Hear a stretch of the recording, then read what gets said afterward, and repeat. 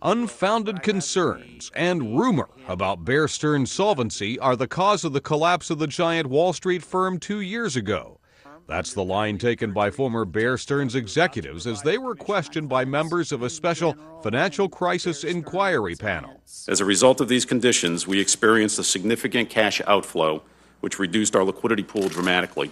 But the commission pointed to the firm's strategy of borrowing funds from rival firms and significant problems with leverage ratios as the cause of the collapse. Why would you think that that business model of extraordinary leverage, where asset value drops of 2 to 3% would wipe out all equity, why would you think that that would be sustainable in any kind of market disruption? The committee says in the end, Bear Stearns' practices left it unprepared for when customers began pulling out their assets. There were rumors circulating that things were happening to Bear Stearns. Ultimately, in a commercial bank, your safe, your ultimate safe is, hey, your money's insured, don't worry about it. You had no fallback to your fallback. Bear Stearns was the first Wall Street bank to implode and is being looked at as a case history of an institution that operated in what's being called a shadow banking system.